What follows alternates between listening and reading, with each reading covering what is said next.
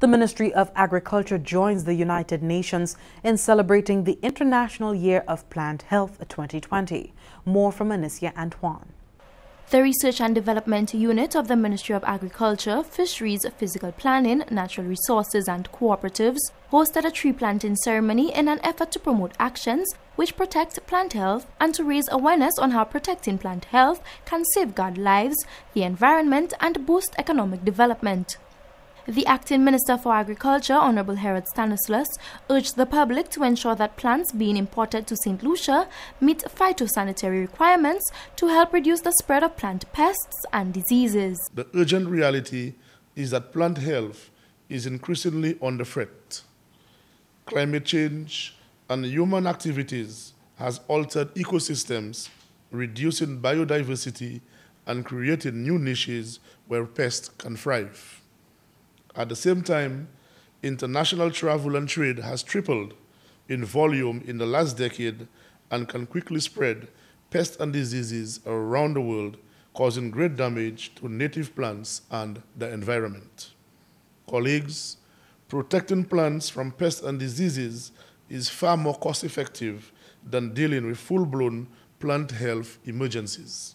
The Caribbean Agriculture Research and Development Institute, CARDI, has been working closely with the Ministry of Agriculture in educating industry stakeholders on the measures that should be adopted to ensure that the safety of food production is sustained.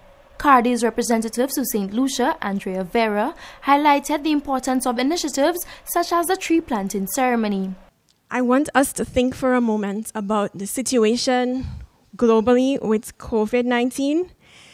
And think about this from an angle of plants. So we have a disease that is affecting our human race throughout the world. What if we had a disease that was affecting all of our crops so that they're dying off? What's going to happen to us in terms of food? And if you think about that for a minute, it brings home the importance of food security and ensuring that we take care of our plants. Pest and disease management, integrated pest management approaches, agroecological approaches, our quarantine procedures, the health and safety of movement of crops and plant materials throughout the region and throughout all of our countries. We bring things into St. Lucia. We need to ensure that all of these things are safe and protected because we don't want our food industry to be severely affected to the point where we cannot feed our people.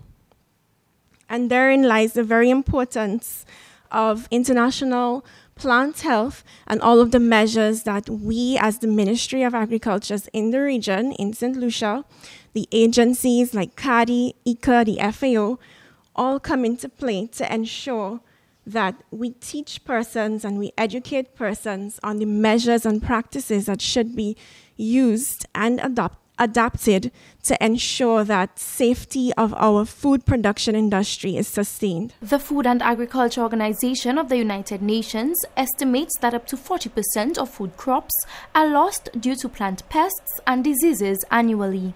From the Information Unit at the Ministry of Agriculture, I am Lucia Antoine reporting.